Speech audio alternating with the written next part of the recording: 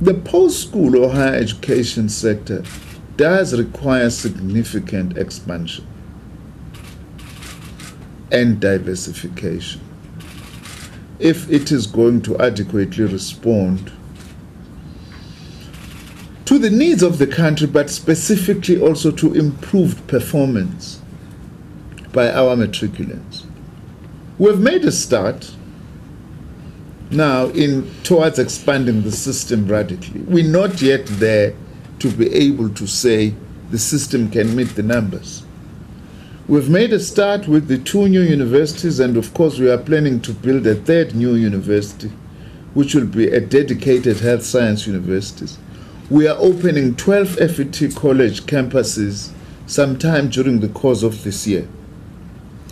But we do not only need expansion, we also need diversification, which, as you will notice, when we are talking about the more than 390,000 opportunities, we are pulling together universities, universities of technology, FET colleges, learnerships, and dedicated workplace link training, precisely because we think that we certainly have to move away from a university-based post-school education and training system. We do need to diversify to provide a whole range of other opportunities that are needed, especially by our young people.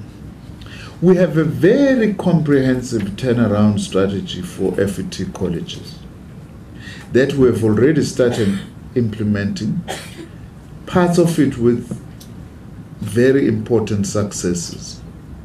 As part of improving quality, functionality, and responsiveness of our FET colleges to our skills needs.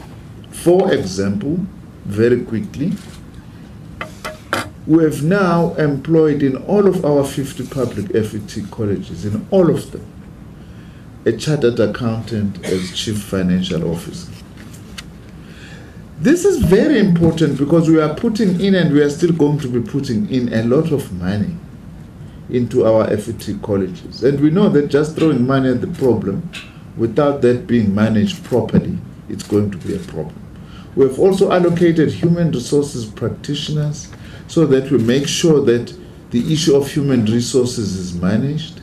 We are also introducing now dedicated lecturer training for FET college lecturers, pre-training, in other words, those who want to go and teach in FET colleges, ongoing professional development for lecturers, which also includes visiting and placement in real workplaces, so that a lecturer who teaches motor mechanics must know and understand engines of cars that are on the road right now.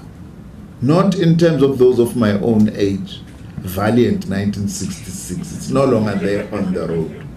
So there is a whole range of measures that at some stage, if you want us to go back to that Londiwe to discuss that, we would be more than willing to take you through our comprehensive turnaround strategy, because we are committed to improving quality so that FET colleges must become institutions of choice and not be regarded right now as institutions for those who are not doing well, who cannot go to university. We think that message, by the way, is beginning to get across, because one of our successes is that between 2010 and 2013, we almost doubled actually the number of students going to FET colleges, just within a 2 to 3 year period, which is a very, very important achievement.